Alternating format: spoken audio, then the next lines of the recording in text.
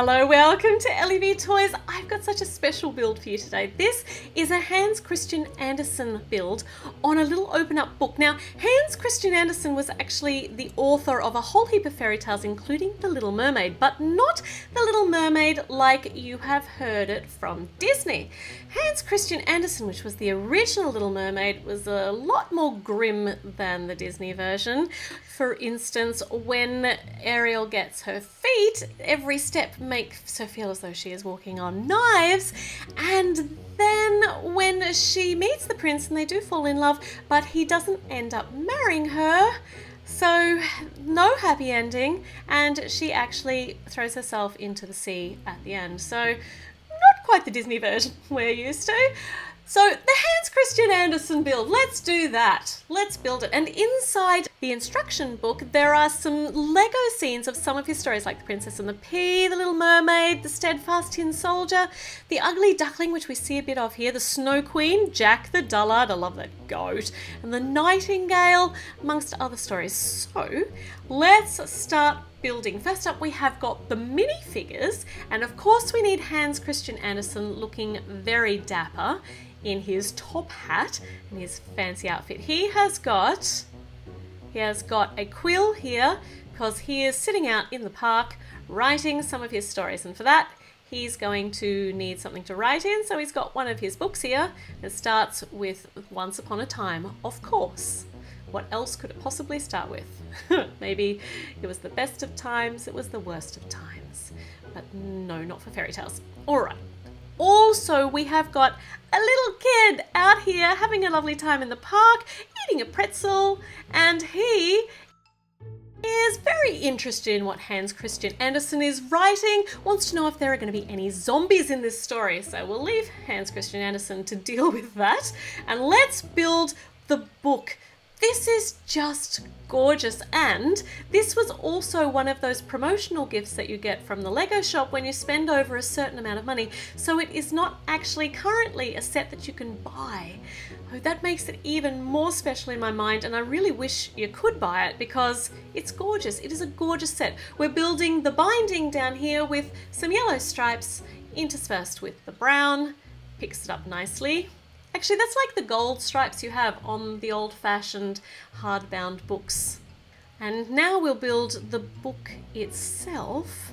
Lots of building to do here, so let's do that. I love all these smooth pieces. I just finish it off so nicely.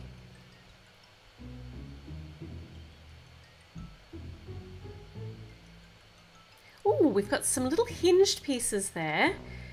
And we're putting the pages now on the inside. So the tan pieces are going to be the pages that you're seeing on the inside, and the brown pieces are the cover that you just see the edges of peeking out around the pages. And I've put those in the wrong spot. There we go. And now we have nice smooth pages on that side.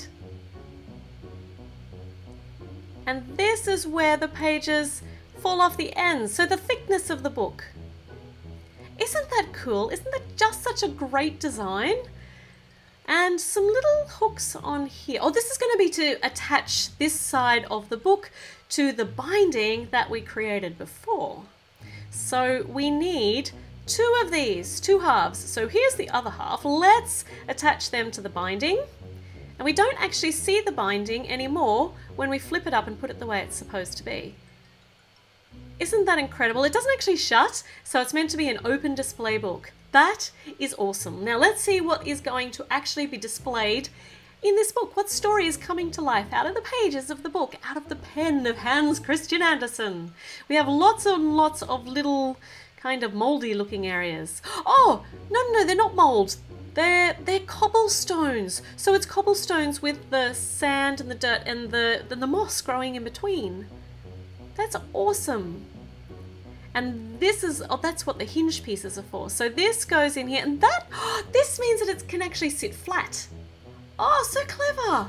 So clever. All right, and on the other side, we've got a nice big pond. We've got a watery pond in the middle of the park, and some lily pads sticking out to the side. Lots of these nice translucent blue pieces that I love so much. They make such excellent water.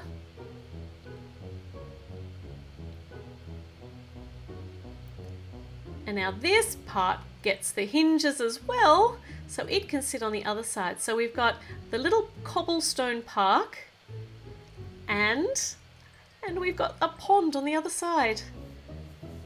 And this printed piece is beautiful. So Hans Christian Andersen labelled down the bottom of the book, and now we can smooth over all of these pages.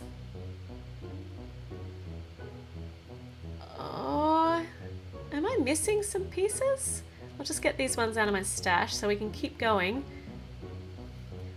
Okay, all right, and now we have got a little bit of a nod to one of Hans Christian Andersen's stories, The Ugly Duckling, and we have got a swan. So a swan swimming in the park.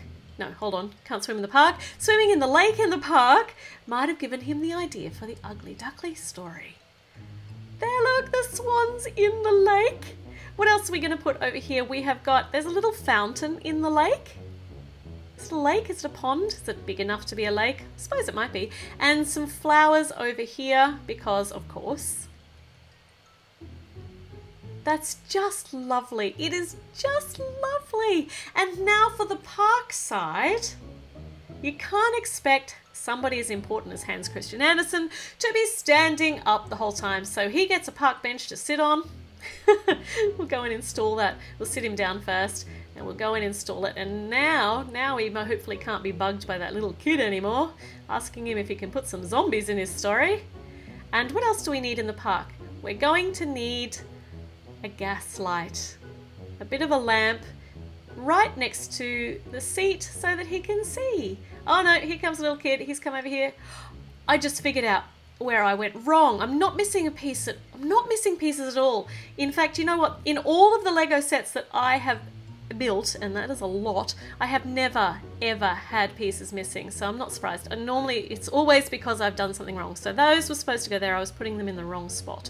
So now we are fixed and the world is perfect again, and now the little boy can come back over and say, hey mister, you gonna put some zombies in that story? And he has to go home at some stage, surely. Oh good, all right, it's nighttime is falling and Hans is still writing his story, and he thinks he might spy a mermaid in the lake, which inspires a new story for him. The Little Mermaid, maybe. Who knows? We'll have to look into the future and see. Oh, thank you so much for joining me for this build. Isn't it just a fantastic little book? I've actually got the pop-up book to build too, so I will do that soon. I'm very excited. Make sure you subscribe if you want to see some more videos, and click the little notification bell so you know when new ones come up. Check out some of my other videos because I have a lot of builds on this channel now, and I will see you with a new video very, very soon. Bye!